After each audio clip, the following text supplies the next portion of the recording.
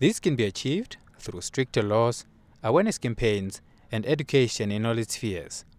These were the remarks made by Dr. Josephine Ajiambo, the Deputy Secretary General of the Commonwealth Secretariat, during a cybercrime conference here in Windhoek.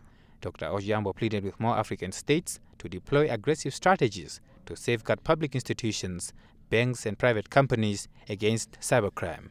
We've also heard from Namibia about a bill in Parliament on the issue of cybersecurity, which is soon to pass through the House, and we're delighted.